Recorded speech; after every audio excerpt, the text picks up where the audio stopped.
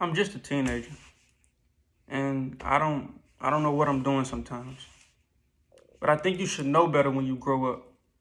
I think you should know how to act and how to treat people. And I think if you once loved someone enough to marry him, you should at least be nice to him. And even if you don't love him anymore, I think if you have a child, you should treat that child like a human being and not like a pet. Not like you treat your dog or something. You know, when you have a dog, sometimes you forget he's there. And then when you get lonely, suddenly you remember him and you remember how cute he is and you shower him with affection and love. But then the next day, when you're busy, it's back to neglect.